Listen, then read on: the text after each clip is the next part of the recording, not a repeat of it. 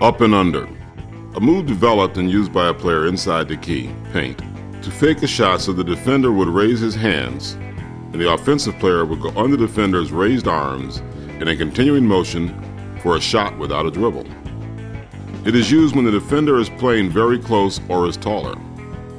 To execute this move, the player would hold the ball with a firm and comfortable grip, establish the pivot foot, make a forward pivot, maintain a balanced stance, and keeping his weight on the ball of the pivot foot. He would lift the ball high in a quick shooting motion and bring it right back down no lower than the waist. In one motion, he would continue on to a shot, moving right under the raised arms of the defender.